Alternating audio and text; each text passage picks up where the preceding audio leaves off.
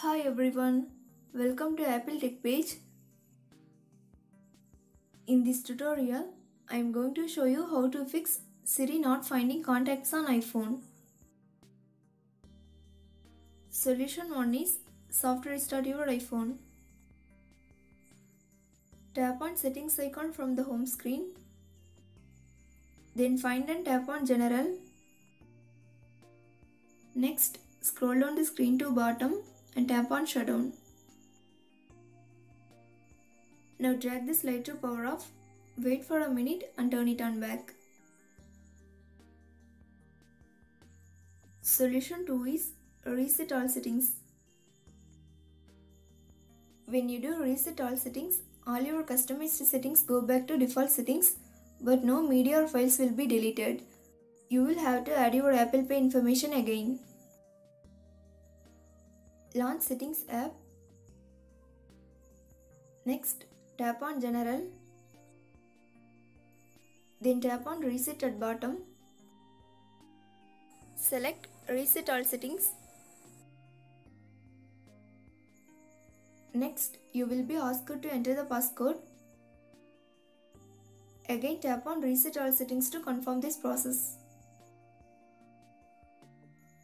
Solution 3 is turn off and turn on contacts under iCloud. Launch Settings app on your iPhone. Next, tap on your name. Then tap on iCloud. Now find and turn off contacts. Select Keep on my iPhone. Again turn on contacts. Then tap on Merge. Now all your contacts are stored in iCloud. Again turn off contacts. Then select Delete from my iPhone. Next, close the Settings app and wait for a minute. Again turn on contacts under iCloud.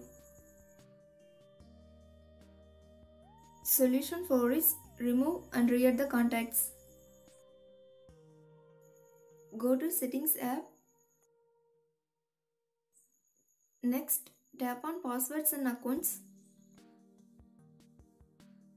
Under Accounts, select the account that has contacts.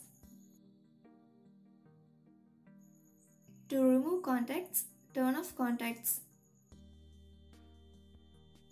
Then tap on Delete from my iPhone to confirm this process. Wait for a few seconds and turn on contacts again. Solution 5 is turn on Siri and search. Go to Settings app on your iPhone. Next, find and tap on Siri and search. Make sure that Listen for Hey Siri is turned on. If already turned on, then turn off and turn on it.